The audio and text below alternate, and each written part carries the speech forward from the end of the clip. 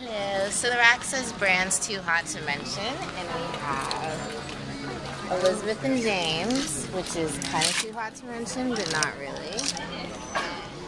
What is this? Tracy Reese. Who's very cool. Well, it's not a bad price. Not at all.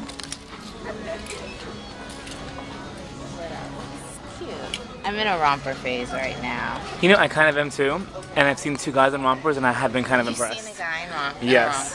Yes. What did it look? Can you describe this for me? A guy in rompers. Granted, they were hipsters. I mean, who else is gonna wear a romper? So, I mean, they weren't too short. It was kind of loose and comfortable, and he had a belt on with some flip-flops and like a hat. So it was kind of like Safari Jack if you were a big queen.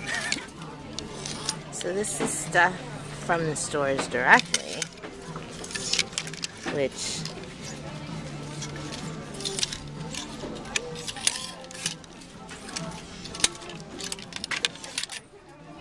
I like those. These are really cute, actually.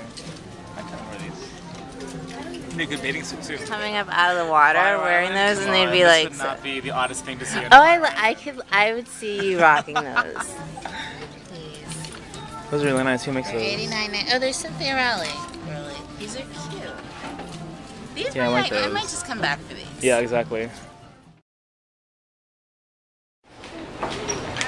Okay, I can say right off from the bat, just based on the signage, they have a better handbag selection, but we'll get to that. We're gonna go up one more to, I think there's more women's stuff, so we're gonna start at the top and work our way There are down. some brands here I've never heard of, and kind of has some cool sportswear weekend kind of look, so I like it, but it's a lot to look through. Like, I have a headache.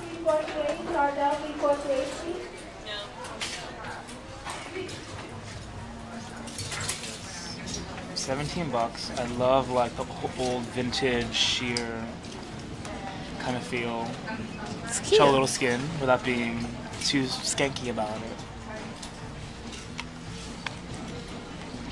I'd rock it. Maybe.